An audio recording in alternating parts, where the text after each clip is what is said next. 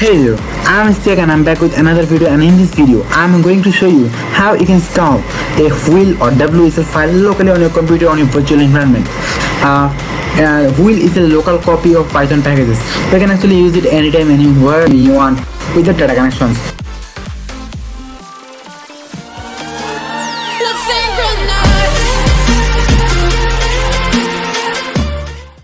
So to install a WHL file, we need a WHL file, right?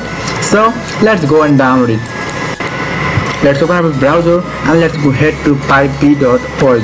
It's a Python package index, okay? And here you can see, you can search for project. You're gonna browse project. We're gonna browse project right now. We need something lightweight, okay? So we're going to download something lightweight, because whenever it is for 3 to 4 MB, it's gonna take a little bit of time. Not much, but at least 1 minute. But whenever it is too short or in kilobytes, then it's gonna be faster. So we need Python 3 components. So let's search for it. We can also use Python 2. It's also compatible. Well, let's search for it, and I think not. I will go for notification center. I guess it is very lightweight. Okay, let's go for there.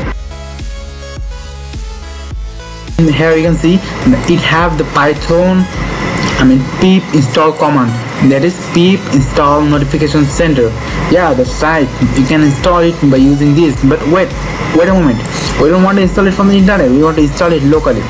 So whenever we type this, it's gonna download from a Python lib, official lib, which is I forgot the URL, whatever. But we need a local copy, right? So to download a local copy, you have to scroll down a little bit, and here you can see download files. Now simply click here, and the right side you can see the file names are notification.wheel and another is star.js, which is zip file. Okay, now what is the first one? First one is a WHL, and second one is the source code. If you want to change anything with the source code, then you can do it from here. Then you can go ahead and download this, but we are not going to edit it. We have to simply just install that WHL file, and to install it our requirements is Python 3, which we have, right? So now we are going to install it. Okay, so first of all we need to download the file, and which file we need the WHL file, right? Remember, we need the WHL file, we don't need the source file.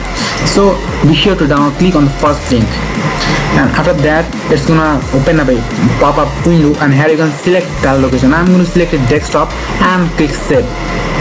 Okay, now let's minimize the thing. We don't need this, and here you can see the WHL file have been installed, download it locally. And make sure that you haven't changed the name, because if you change the name, then this trick might not work. Okay, so this is the thing we have. Now we need to CMD. We need to go to command prompt. Okay, I have opened command prompt. Now we're going to install we're going to create a virtual environment. To create a virtual environment, you're going to type mk virtual environment, and we're going to name this as, let's say, WHL. Okay, it's going to install a virtual environment. Okay, make sure that you have virtual environment wrapper.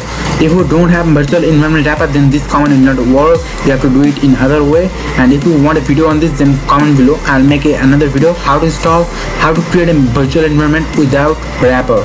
Okay, now we have the file installed. Okay, now we have the virtual environment installed. Now we have to install this thing. Okay, so here you can see the file is being already opened. The the WHL virtual environment is active, and we are at this location, C users Istiak. Our location is C user Istiak.